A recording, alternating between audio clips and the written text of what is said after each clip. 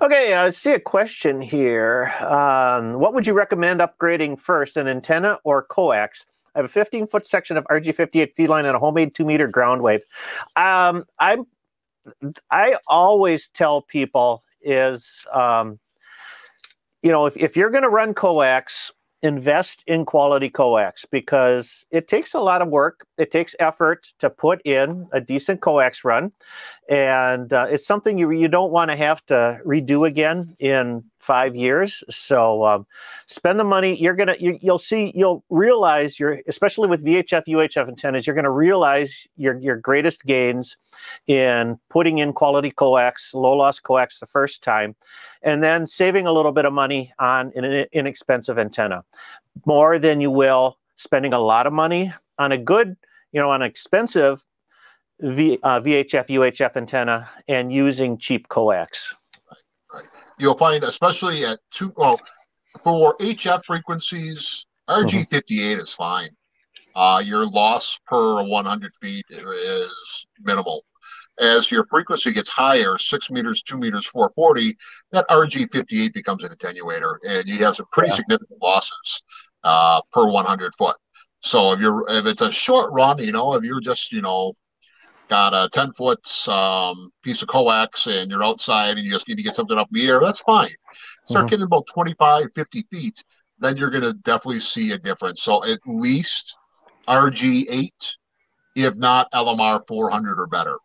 I'm not telling you to go out and get Hardline or Heliax or anything, but RG8 or LMR 400 for 2-meter 440 stuff, and that should be fine. Make sure it's a good, solid connection. Don't get the Amazon cheap stuff. I'm going to say it.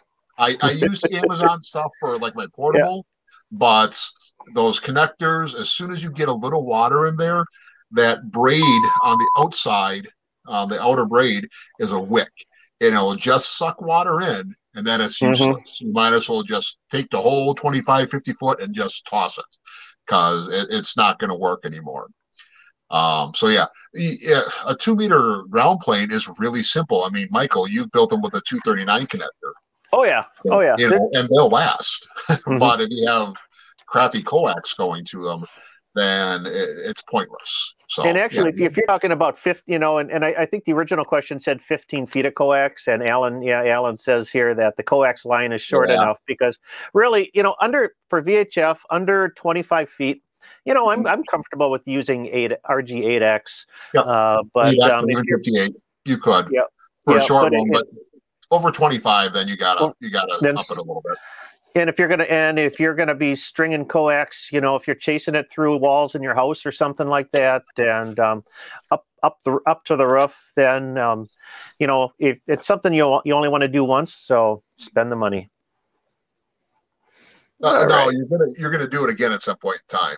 Something's gonna happen with coax eventually, but it'll be better in the long run. Yeah, exactly. So. Thank you so much for the questions. If you keep sending them, we'll keep answering them. Feel free to leave your questions and comments down in the comment area below. I'll filter through them, and who knows, yours may end up on our next Your Questions Answered live stream. Our Q&A live streams happen on the first Thursday of the month, starting at 7:00 p.m. Central Time. I hope to see you there. For more articles and information, along with a full line of VHF and UHF antennas for sale, please check out my website at www.jpol-antenna.com. Your support of this channel drives the production of future videos. Check us out on Patreon. Patrons gain access to exclusive content, and our patrons help keep the mission alive. That's over on patreon.com/KB9VBR antennas. Well, give us that thumbs up if you like this video, and don't forget to hit that subscribe button if it's your first time here. That's your best way to be notified when a new video is released. I'm Michael, KB9VBR. Have a great day, and 73.